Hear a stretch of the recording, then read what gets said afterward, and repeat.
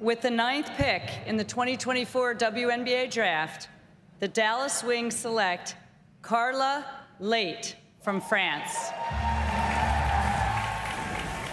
And this is certainly a point in the draft where teams start looking for players for the future, and Leite is one of those. She's only 20 years old. A true point guard, has been described as having a ton of wiggle to her game. A flashy passer like Marine Johannes, which is no surprise because she is also French.